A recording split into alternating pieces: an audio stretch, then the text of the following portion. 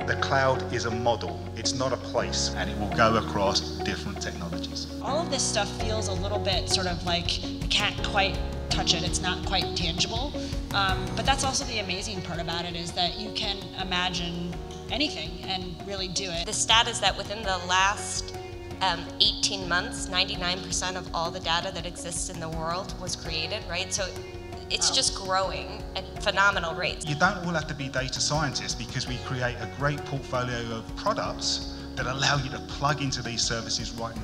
Cognitive services, text, vision, search, language translation. These are all things that you can build without being a developer. There's a whole bunch of code out there, there's a whole bunch of solutions. Democratizing AI is all about simplifying those tools so that they're accessible to all the folks that we're helping out.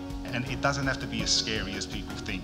We can all start using this technology in lots of different capacities.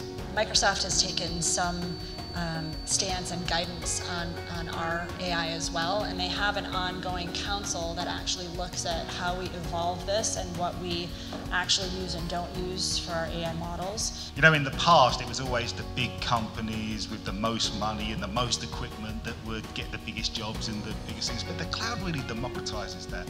So it's really a case of, if you can dream it, you can build it, and there's very little risk. It's an amazing time to, imagine the possible and change the world.